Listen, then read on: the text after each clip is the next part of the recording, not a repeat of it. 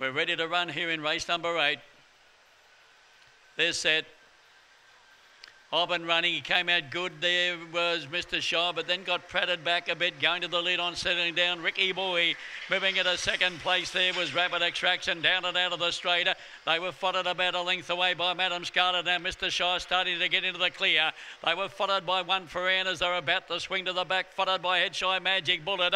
And Nestino Choir was at the turn of the field out of the back straight. Ricky Boy the leader. In second place, Rapid Extraction. And then came Mr. Shaw, but Ricky Boy the leader. Mr. Shire starting to zoom home along the inside, but Ricky Boy beat Mr. Shire. In third place there was Rapid Extraction, Magic Velvet, and then came One for Anne. The next one in there was Nest and No Cry, and it was the last one to pull up. When it was number 7, Ricky Boy got that break early. Mr. Shire, he got pratted back and he was looking for runs. He found the line strongly and they've run 34.70, so they've gone all right. 7, Ricky Boy, the winner.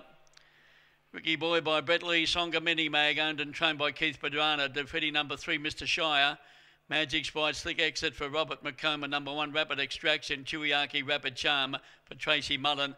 Those numbers are 7, 1, 3, and 4th does go to number 2, Madam Scarlet. 7, 3, 1 and 2, 34.75, 8.99, 21.74. The runner 34.75 and that run home time 13.01. Now the margin's coming up. The winner number 7 and that was Ricky Boy has scored by a length 3 1/4, 7, 3, 1 and 2 after race number 8.